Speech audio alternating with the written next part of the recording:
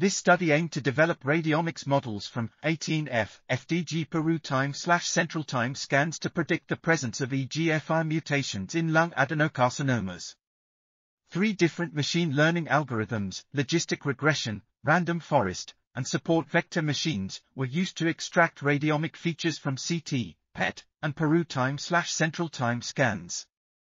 The best-performing radiomic features were then selected and combined with clinical data such as gender, smoking history, nodule type, carcinoembryonic antigen levels, and squamous cell carcinoma antigen levels to build a final radiomics model.